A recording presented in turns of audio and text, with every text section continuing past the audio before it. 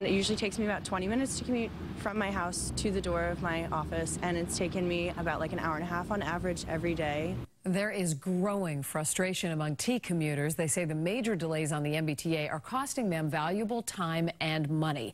Boston's aging transit system has been plagued with problems for decades, and riders are fed up. Yeah, those riders have seen 2 derailments in the same week and extra long travel times as well. Now some lawmakers are joining commuters and demanding action from the governor.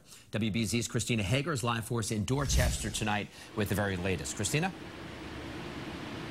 Well, David, we are watching the repair work going on right now behind me here at the JFK UMass T stop in Dorchester. This is what's been going on all day, and the governor told us it's still unclear when it'll be done and when the schedule will be back to normal. Tolerance for the MBTA was already wearing thin.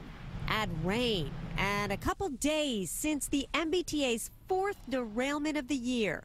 Commuters snapped these photos this morning. Crowds and delays still dragging on. I am at least 45 minutes to an hour late to work every day. And it's taken me about like an hour and a half on average every day. The Massachusetts Democratic Party started an online petition calling on the governor to ride the MBTA himself.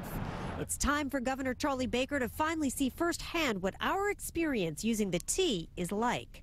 How do you respond to that? Look, I think my job is always the same, which is to work with our colleagues at the T and in the legislature to ensure that the T has the funding that it needs. That's my job, and that's what I'm going to stick to. You've got to get on the train once in a while and ride it like everybody else, hang on to the strap, and hope you get there on time to understand that plight that hundreds of thousands of commuters are suffering through. Representative Tommy Vitolo rode the beleaguered red line this morning from the UMass Boston station, where crews are racing to repair tracks and 2 signal bungalows damaged in Tuesday's derailment.